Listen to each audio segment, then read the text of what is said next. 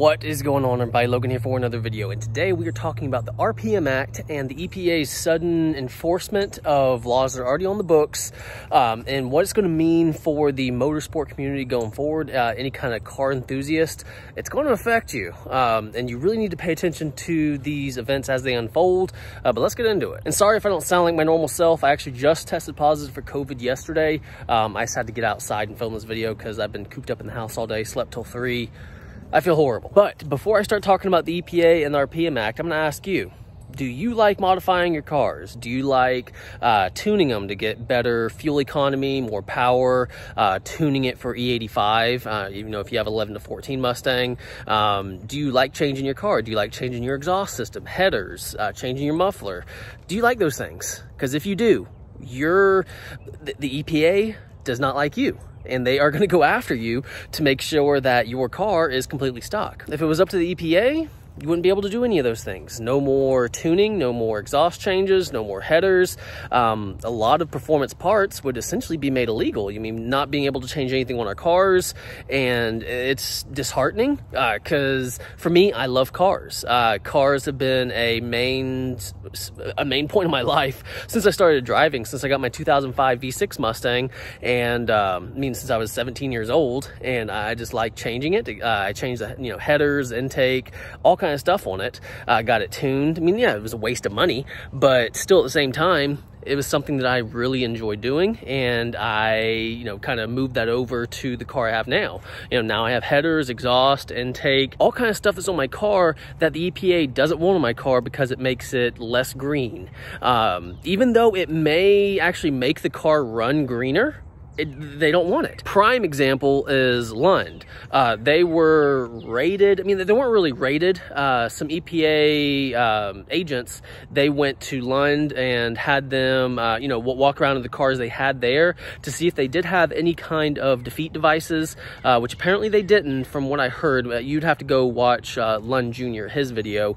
He kind of broke down everything. But, I mean, just looking at his video, I mean, that's going to be the future of motorsports. The EPA kind of showing up unannounced and then examining all these cars, and they want to move on to just normal civilian cars, making it where any kind of car with a VIN number, no intake changes, no tuning, no exhaust changes, anything that's going to change the way the car runs, no, you can't do it, which is absolutely ridiculous. I mean, this is America. We have our car scene, and yeah, the bureaucrats, the government leaders, I'm sure that they don't really see it the way we're seeing it, because for us, it's a way of life. We love our cars. We love to drive them, reduces stress. Even some military members, that the car is their escape, being able to build up their car, go racing, whether it be at the drag strip or on the street. They like to go racing, and taking that away from us, I think, is just honestly ridiculous. And to the people that are saying that this is not political, that these laws have been on the books since 2016, this is nothing but political. Biden is in office now, and honestly, I've said it 1,000 times before, elections have consequences, and this is our consequence. They control the House, the Senate, and the presidency. They have a green agenda, and they want to make this world, they want to save the environment, and they want to do all this stuff. And this is part of that. And listen, I'm not against saving the environment. I mean, I agree that, humans need to treat the environment better. But as far as going after car enthusiasts and, these little tiny things, I mean, there are a lot of car enthusiasts, but people who are using these defeat devices and making, contributing to pollution, it's not, they're looking at the wrong thing. If they want to actually do something, they would need to improve energy sources, go nuclear, wind power, hydropower. I mean, they can do stuff like that would greatly reduce emissions, or greatly reduce CO2 pollution, versus going after car enthusiasts. I mean, they're just doing the wrong thing, and this isn't really going to do anything besides hurt the economy, because for one, there are thousands, if not maybe maybe even hundreds of thousands of jobs in this industry, because you have to pay people to tune your car. All these shops and everything that do it, you know, privately, not these big companies like Lund or VMP, but these small shops, they're going to get shut down because they just won't have the revenue to operate. You know, not being able to install a turbocharger, supercharger, not tune your car, no exhaust systems.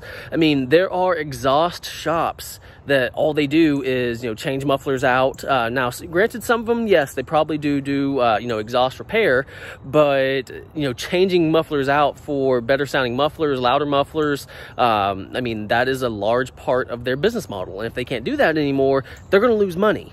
And that will cause business owners to have to let people go. Then you look at some of these bigger companies like American Muscle, Late Model Restoration, VMP, Lund, who customers will literally pay thousands of dollars for these performance parts. Well, in the country, they make their money. They make tax money off of that. Well, that's going to go away along with the jobs. And to me, like I already said, this is nothing but political. They're trying to make the air cleaner, and I've already looked at the videos and some of the articles that are for this enforcement. Basically, you know, they're they're making it sound like, you know, they're making the air greener for our kids, so we don't have to breathe in all this smog, and they're making the people who do tune cars and who get their cars tuned, they're making them sound like the bad guys, that, you know, like the people who don't care about the kids, that they only care about themselves, they're selfish, which I think is just ridiculous. So guys, go sign the RPM Act. The RPM Act, and I'll leave a link to the RPM Act down below. And as far as what the RPM Act is, it is the Recognizing for the Protection of Motorsports Act, basically making it where, you know, we're protected to convert our cars into race cars, which I know some of y'all are already thinking, like, why would I care about race cars? My car is not a race car.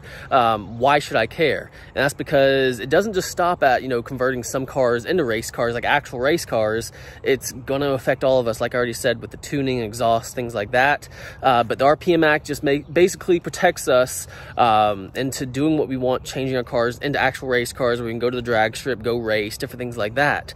And it is going to affect everybody in the car community. It's just going to limit everything we're able to do to our cars. The left here in America, they want us to drive electric cars. They believe that electric cars are cleaner, which, yeah, if you look at the exhaust, the emissions of an electric car versus a gas car, yeah, obviously the electric car is going to be way cleaner, 100% cleaner, because this has no emissions. But then you have to look at the power source of the electric cars.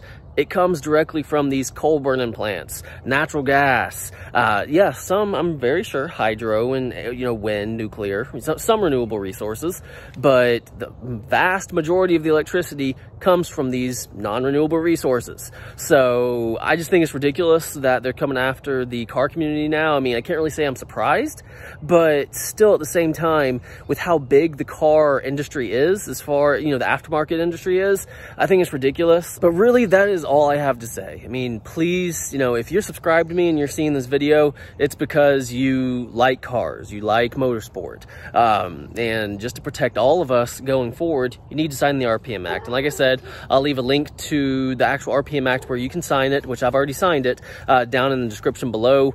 You know, just protect our hobby. I mean, cars is a major part of my life. I mean, dang, for my gender reveal, I did a burnout, rolling over the little bags of pink powder reveal and having a girl.